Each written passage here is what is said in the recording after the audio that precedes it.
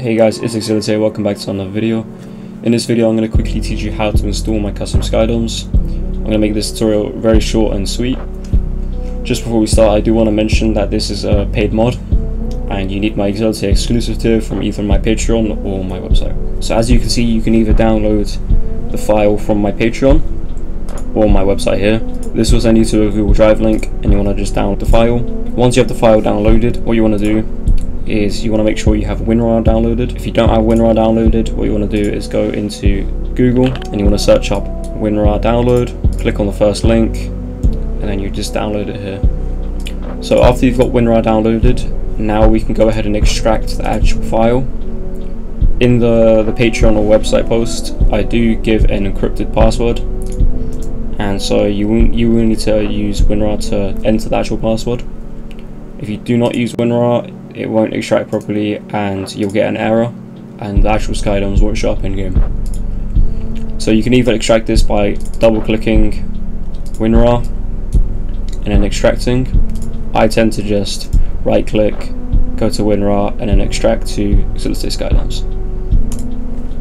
Once you do that, you want to enter the password, click OK, and that will go ahead and extract the actual Skydomes. So after that's extracted, you want to open the folder, and now you want to go into the Assetto Corsa root folder.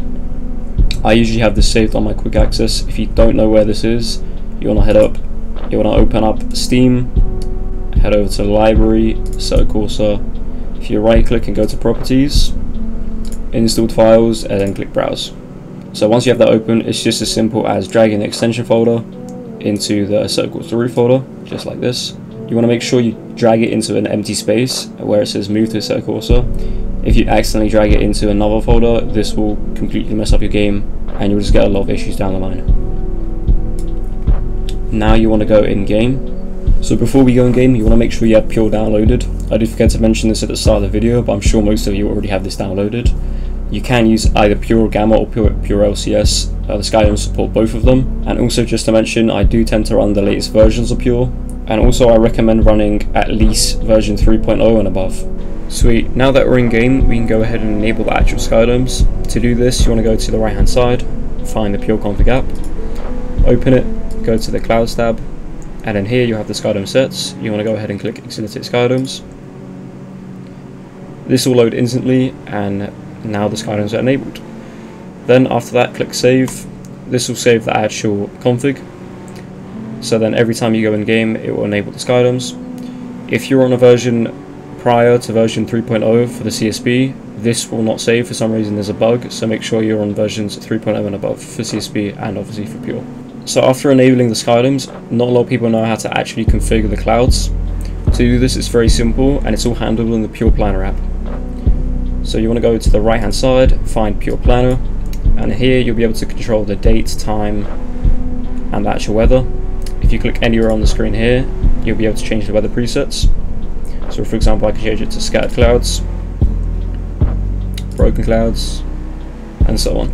So now I'm going to cover some of the most popular Skydomes. If you wanted to use the auroras or the northern lights, you want to make sure you have the scattered clouds preset checked, and then set the time to night. Give this a few seconds to load, and now you have the northern lights. Here is also a few examples of some nice sunset Skydomes. So this is broken clouds at sunset, and if you go a little bit lower, you'll get this one. A few clouds.